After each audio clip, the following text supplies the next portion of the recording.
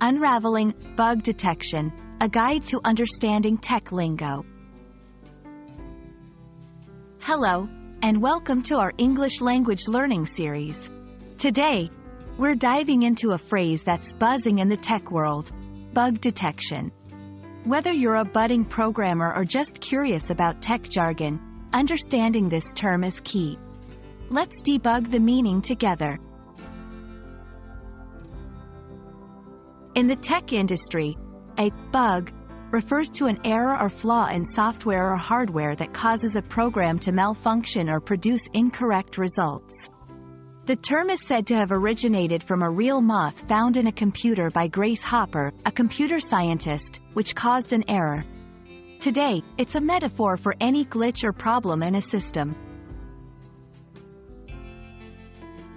Bug detection is the process of identifying and documenting these errors within a program or system. It's a critical step in software development, ensuring that the end product functions as intended. Detecting bugs can be done manually by testers or automatically with software tools. Imagine typing on a keyboard that doesn't register the letter E.